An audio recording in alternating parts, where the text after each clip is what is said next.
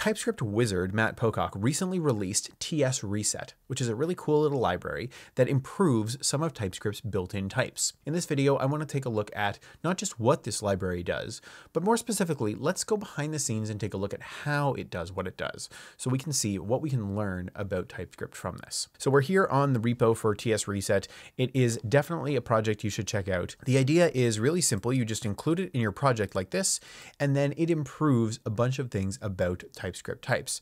So it changes .json in fetch and also json.parse to both return unknown when the default is any. It also improves how filter works when you pass it the Boolean constructor like this, which is a neat little trick that you might want to do to remove undefined elements from an array, and a bunch of other things. We're going to actually take a look at these two first ones specifically and look at behind the scenes how this code works. So let's take a look. If we go up here to the source directory and then into entry points, and we can start with the fetch improvement here. And I'm not sure what you were expecting, but this is pretty small, right? There's not much going on in here, but it does some really cool things. So we've got this interface called body. Where's that coming from? But we can see that it's defining the JSON function on this body interface, and it should have a return type of promise of unknown. Now, if you've worked with the fetch built-in function before, you know that fetch returns a promise with a response, and that response has a JSON function on it, which returns a promise of any. And this changes it to be promise of unknown. Now, a couple of weeks ago, I did a video on any versus unknown. And if you saw that, you know that unknown is definitely a safer type to use, because TypeScript will force you to actually type check that value versus you just assuming what it is and being able to use it like any other type. So unknown is definitely safer. But what exactly is going on here? First of all, we need to find this interface body in the built-in types. And I happen to have that open right over here. Look at this type here, which is the type response. Response actually is not the body itself, but it extends body. And we also see this comment here that tells us that this is a fetch API interface that represents the response to a particular request. So this is our response shape here, and it of course extends body. If I click body here, I think it will take me, it'll take me to the body interface. And notice right here, we have a JSON function that returns a promise of any. This is what we're fixing. This JSON function returning a promise of any. This line here fixes that by changing it to promise of unknown. And the way it works is something really cool about TypeScript interfaces.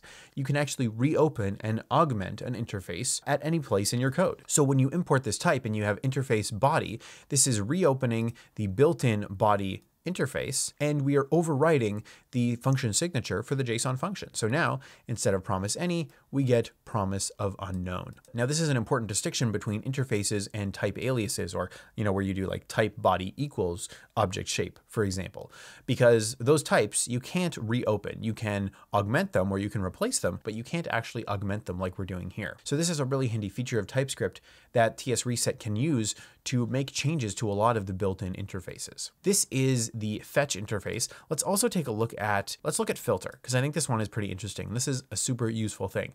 So before we look at exactly what's changed here, let's look at the current behavior. So let's say we've got this array A, and as you can see, we have some strings in here, but we also have an undefined value. And if we hover over A, that's represented in our types. We can see that this is an array of string or undefined.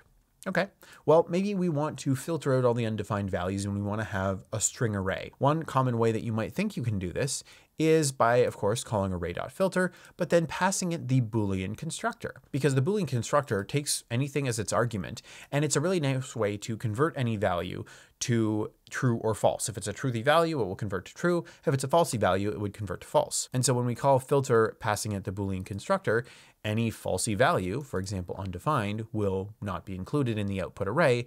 We'll only get the truthy values. And in this case, those truthy values are all strings. So B should really be just an array of strings. And unfortunately, the built-in types don't really know this. They just know that we're filtering the array, but that doesn't necessarily mean that the type of the array is being changed. It's just a subset of the first array, which can be the same type. So what is TS Reset doing to solve this problem? It's again reopening the interfaces. And in this time there's two. There's the array and then there's the read-only array interface.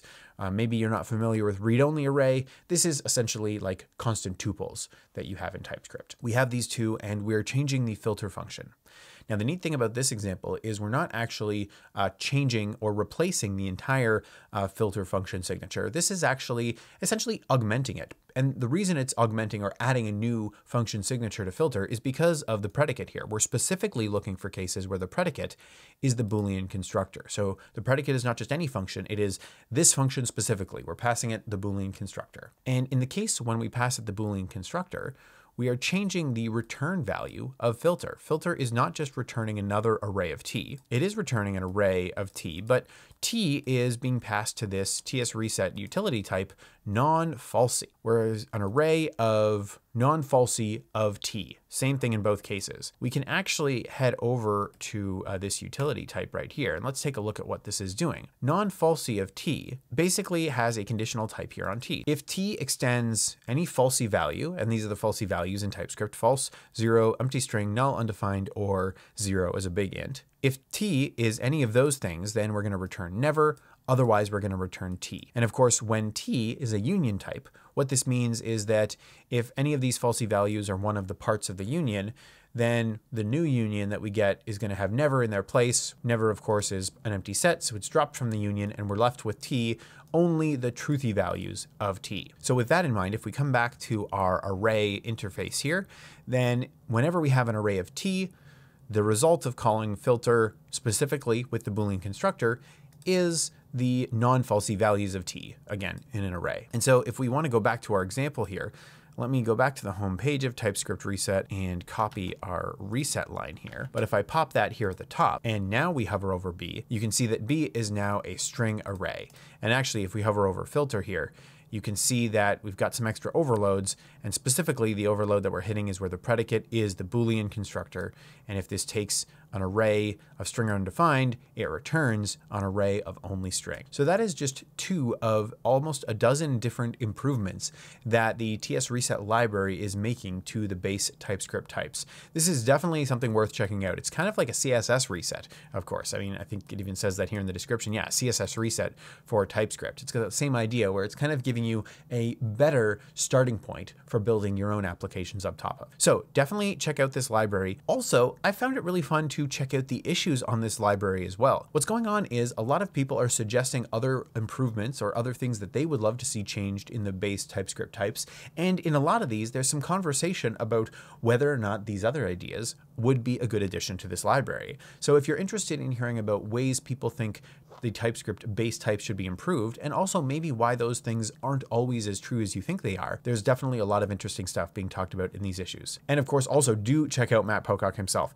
Amazing videos here on YouTube. Honestly, go subscribe to his stuff. As you can see, I definitely am. And I think what you'll find is you can learn a lot about TypeScript from him. So this has been a quick look at the TS_reset library. Very cool library. If you have other TypeScript libraries you'd like me to check out here on the channel, definitely let us know in the comments. Thank you so much for watching, and I will see you in the next one.